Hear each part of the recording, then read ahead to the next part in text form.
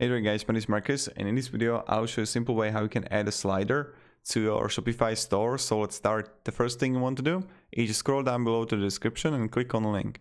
When you will do it, you'll get on this site called Elsite. Elsite is an amazing company with a lot of widgets, and one of the widgets they make is slider. So let's click sign up for free. Now we want to sign with the Gmail, Facebook, or normal mail. It's really up to you. And when you got it, click login. Right here, you're going to see applications, and in search, you just want to write slider. And you want to click slider right here, create a widget. And now you want to go with the store offers, products, gym gallery, for example. Okay, let's go with the gym gallery. It doesn't really matter, or this one here, right?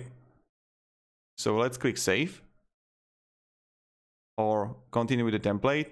You just edit the slides here. You just add here the image.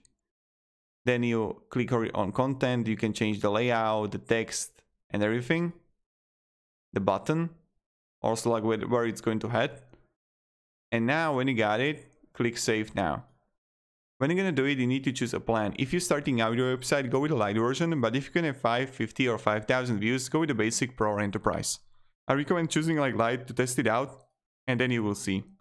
Now, when you're going to be in your Shopify edit mode, you just want to simply click add a section, custom content. Let's click select, and let's just remove and add a content, custom HTML, and paste the code here.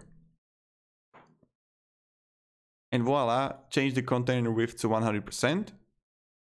And now we got it. So yeah.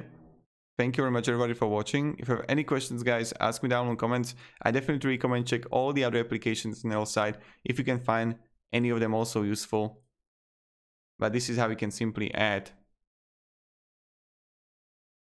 sliders to your Shopify. So thank you, have a great day, and goodbye. See ya.